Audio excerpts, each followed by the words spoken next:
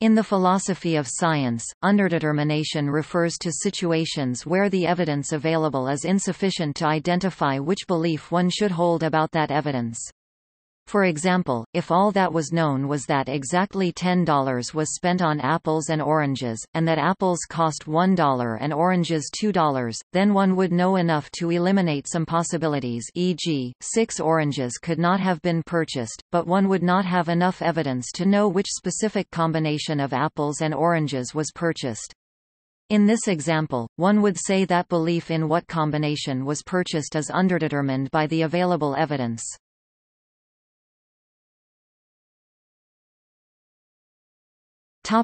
History.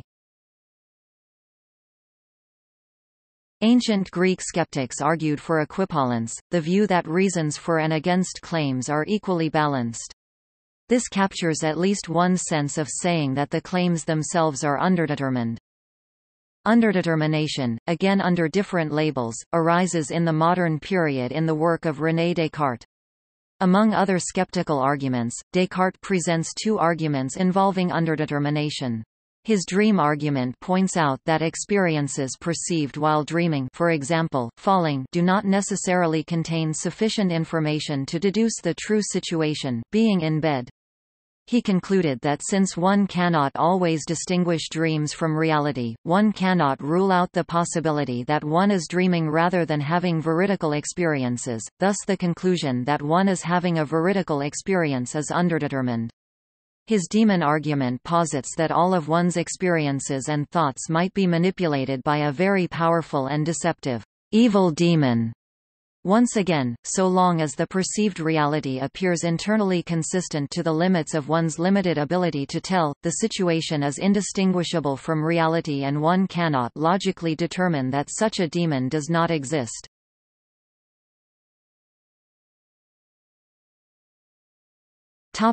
Underdetermination and evidence.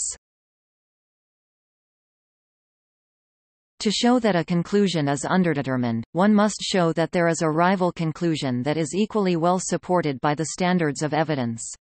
A trivial example of underdetermination is the addition of the statement, "whenever we look for evidence," or more generally, any statement which cannot be falsified. For example, the conclusion, "objects near Earth fall toward it when dropped," might be opposed by, "objects near Earth fall toward it when dropped but only when one checks to see that they do." Since one may append this to any conclusion, all conclusions are at least trivially underdetermined. If one considers such statements to be illegitimate, e.g. by applying Occam's razor, then such tricks are not considered demonstrations of underdetermination. This concept also applies to scientific theories. For example, it is similarly trivial to find situations that a theory does not address. For example, classical mechanics did not distinguish between non-accelerating reference frames. As a result, any conclusion about such a reference frame was underdetermined. It was equally consistent with the theory to say that the solar system is at rest, as it is to say that it moves at any constant velocity in any particular direction. Newton himself stated that these possibilities were indistinguishable. More generally, evidence may not always be sufficient to distinguish between competing theories or to determine a different theory that will unify both, as is the case with general relativity and quantum mechanics. Another example is provided by Goethe's theory of colors. Newton believed that with the help of his prism experiments, he could prove that sunlight was composed of variously colored rays of light. Goethe showed that this step from observation to theory is more problematic than Newton wanted to admit. By insisting that the step to theory is not forced upon us by the phenomena, Goethe revealed our own free, creative contribution to theory construction.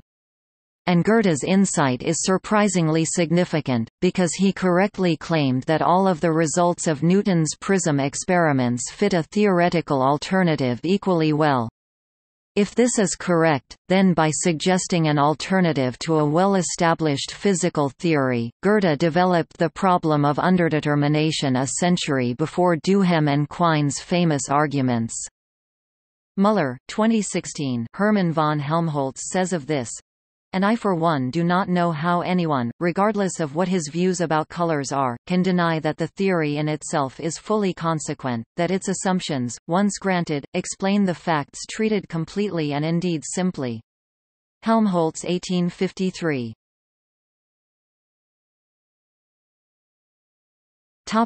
Arguments involving underdetermination.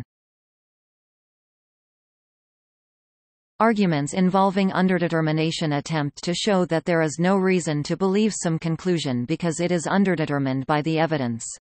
Then, if the evidence available at a particular time can be equally well explained by at least one other hypothesis, there is no reason to believe it rather than the equally supported rival, although many other hypotheses may still be eliminated.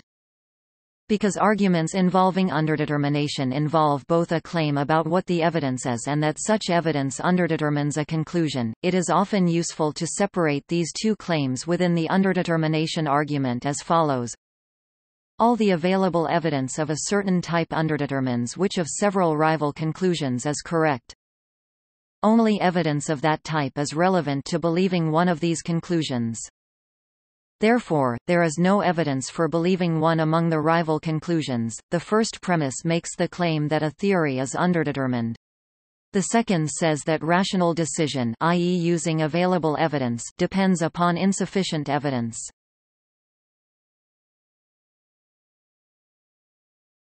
Topic: Epistemological problem of the indeterminacy of data to theory. Any phenomenon can be explained by a multiplicity of hypotheses. How, then, can data ever be sufficient to prove a theory? This is the epistemological problem of the indeterminacy of data to theory. The poverty of the stimulus argument and W.V.O. Quine's 1960 Gavagai example are perhaps the most commented variants of the epistemological problem of the indeterminacy of data to theory.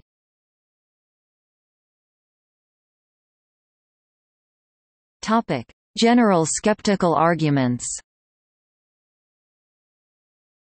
Some skeptical arguments appeal to the fact that no possible evidence could be incompatible with skeptical hypotheses, like the maintenance of a complex illusion by Descartes' evil demon, or, in a modern version, the machines who run the matrix. A skeptic may argue that this undermines any claims to knowledge, or even, by internalist definitions, justification. Philosophers have found this argument very powerful. Hume felt it was unanswerable, but observed that it was in practice impossible to accept its conclusions. Influenced by this, Kant held that while the nature of the noumenal world was indeed unknowable, we could aspire to knowledge of the phenomenal world. A similar response has been advocated by modern anti-realists. Underdetermined ideas are not implied to be incorrect, taking into account present evidence, rather, we cannot know if they are correct.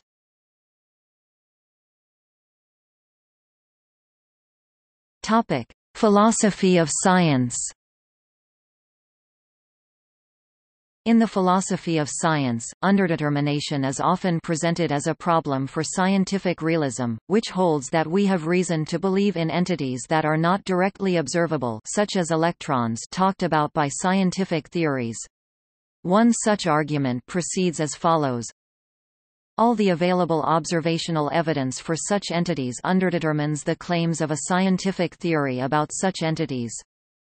Only the observational evidence is relevant to believing a scientific theory.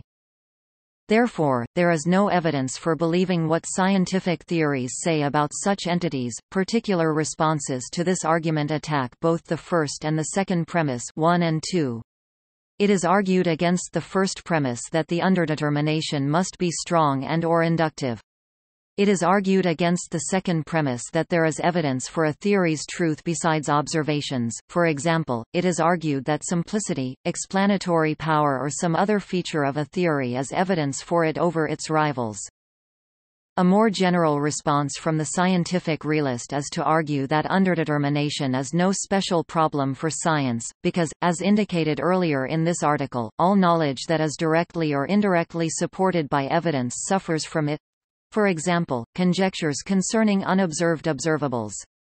It is therefore too powerful an argument to have any significance in the philosophy of science, since it does not cast doubt uniquely on conjectured unobservables.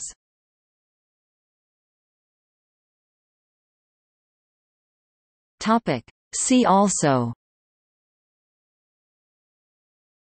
Poverty of the stimulus, Reference class problem, Scientific method, Instrumentalism, Confirmation holism, Equifinality, Metaphysics, Occam's razor, Observational equivalence.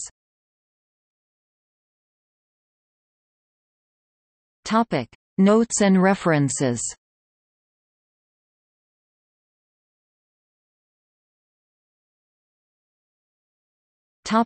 External links. Underdetermination, explained at the Galilean Library. Underdetermination and the Claims of Science by P. D. Magnus.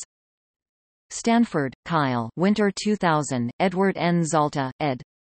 Underdetermination of Scientific Theory, The Stanford Encyclopedia of Philosophy.